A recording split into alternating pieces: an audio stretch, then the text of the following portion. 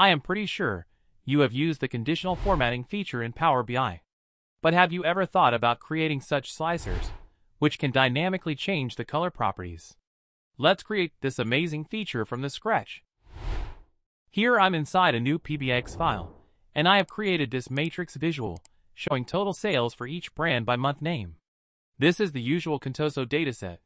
Before I start creating my dynamic color control solution, let me show you the basic conditional formatting options. From here, I can enable the basic conditional formatting feature, or I can click on FX and then apply different measure or field-based logics to set dynamic color to the background or the font. But since we need to provide a functionality which will provide flexibility to the report users to dynamically change the color properties like hue, saturations, lightness, or opacity, we will use a different approach to achieve that. We will use HSLA color coding with some other tricks. This is nothing but the extension of HSL color values. So this is hue, saturation, lightness, and the alpha or opacity.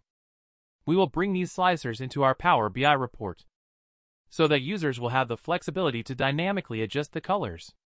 I will also need this logic called as normalization, especially this formula. Don't worry, I will explain these things in a while, but before that, let me create my slicers using numeric parameters. From the Modeling tab, click on Numeric Parameter. I can name this parameter as hue. This can have values anything between 0 to 360, so I will set it accordingly. Set the default value as 120, add slicer to the page, and click on Create.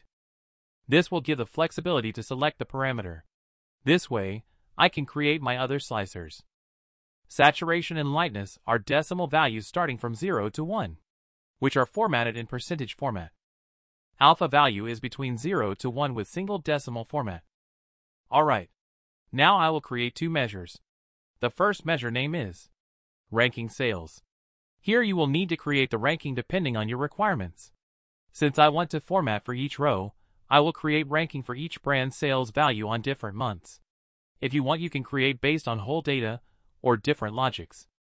Let us add this measure in this visual and verify if this is calculating the correct ranks or not.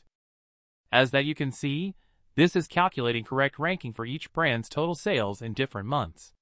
For example, December month sales for this brand is rank 1. I don't need to add this measure in this visual. Till here, nothing is new. And I can apply dynamic conditional formatting using this measure. But I need to make use of these slicers to change the colors from the front.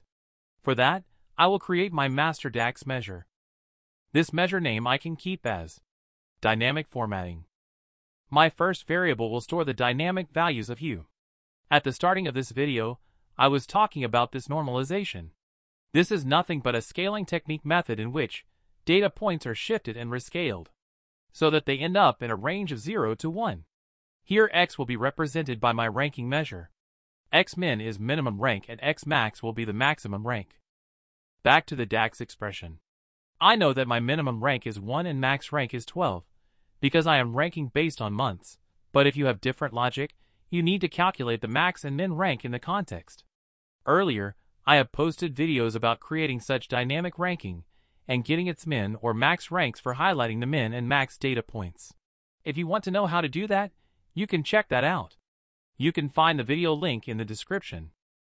Alright, I have multiplied this normalized value with the selected value of the hue.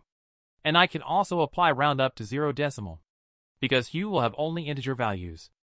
In my return statement, I need to return a string concatenation of all the slicer selected dynamic values. The first string is HSLA, then my variable, which has normalized values for hue. And then I can continue with other slicer selected values. When we create a numeric parameter, it automatically creates a measures for its selected value or default value, which we can use here with required formatting. If you want to check out the output of this measure, you can simply drag this in a card visual. Verify that it is showing in correct format. You can also add this measure into your matrix visual and verify that it is rendering correct values based on the selections from the slicers or not. Again, I don't need this measure in the visual, so I will remove this. Select the visual, go to the Formatting section, search for cell element, and then apply the formatting for background or font. or both. Formatting style will be based on the field value, and I will select my dynamic formatting measure here. With that, I am ready with the solution. All my slicers will interact with this visual, and will change the color properties. I can publish this report to Power BI service and start sharing it to other users. Thanks for watching. Please subscribe to our channel for many such interesting videos on Power BI.